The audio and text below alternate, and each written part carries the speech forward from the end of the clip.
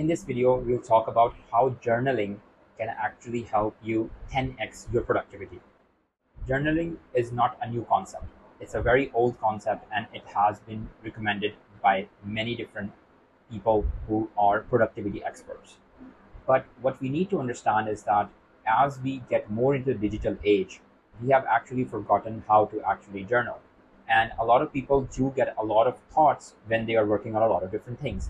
And because the environment now is very, very different from when it was before, because now people are doing multiple jobs, people are handling multiple clients, and with AI introduction, there's just so much stuff to do. And if you don't get all of that into paper and if you don't process all of your thoughts, then it's going to become very difficult for you to actually process everything. And journaling is the key factor whenever you are determining your thoughts into a paper. So a simple understanding would be that journaling helps you reprocess your thoughts and get them into a blank sheet of paper. That way, your process of thinking is not scattered all the way. Because if you are doing multiple tasks, it's going to be very difficult for you to manage all of those tasks, and you would forget something here, something there, and it would just become a total mess. So what I recommend is that every single day, at the start of your day, start your journaling. It's not necessary that you only journal if you are you are a freelancer, or you only journal if you are an employee.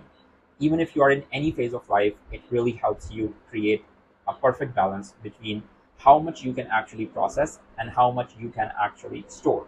So that's very important, because there's a lot of things that might be on your mind, but because they are not anywhere written and they are not your main priority, you might actually forget them, and that can result in some disastrous situation, especially for people who are doing a lot of different tasks, and especially for managers. So that I always recommend. What I use journaling for, so that's very interesting. So I recently started journaling, and that's when I realized how much important it is. So the first thing that I do when I start my day, of course after prayers, is that I get to my notebook and I start journaling. So I start with the most important things of my day. What are the tasks that I need to do in that particular day? And then I continue writing whatever the thoughts come in mind. And what that helps is that it lets me process all of those thoughts which I have in my mind. And some of those are just not important.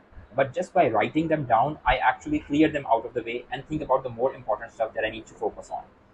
It also helps you create a set of expectation for yourself and for the whole day.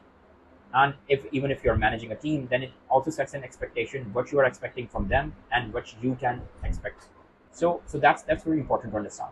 So journaling in a way can actually heal you from all of the different garbage that you had consumed in the previous day. What I mean by that is that you would have a garbage of different tasks come at you, and if you're not prioritizing your tasks, it would be very difficult for you to just focus on one thing. So there are 3 tips that I would like to give you whenever you are thinking about journaling. The first thing is that you need to do it at the start of your day. That's very important. If you do it at the start of your day, everything would be directed. Your whole day would be just more productive than it was before. And the second tip would be that get your thoughts on paper. So once you have finalized all of the tasks that you are aware of, just process your mind and just let your mind just flow into it. And once you let your mind flow into the paper, you would realize that there are many scattered thoughts, and only the thoughts which are important and only the things which can be converted into something like an actionable item, take only those tasks and then fill in your list. That would really help you, just ignore all of the bad stuff, ignore all of the messy stuff, and focus on the actual stuff that really matters. The last thing is that revisit your journal. That is one of the key components that I have learned from many of my mentors, is that journaling is just not part of the process where you just look at it one day and then you forget about it. But you can actually go back and look at the process that you followed for achieving certain results. And you can also look at the process of not achieving certain results. So journaling not only helps you just reorient your mind for the day, for the week, for the month, but it also lets you revisit the process that you actually followed in order to become successful or in order to avoid failure. Because in both of those situations, you would have written all of the things that you actually followed and all of the things that you did. And if those things didn't work, then it's time to change. So that's it for this video. I hope this was helpful for you and you can start your journaling. If you have any questions with regards to how to journal, where to start, just kickstart it anywhere. But if you have any question, you can come back to me. That's it for this video. Thank you for watching. Goodbye. Like this video if you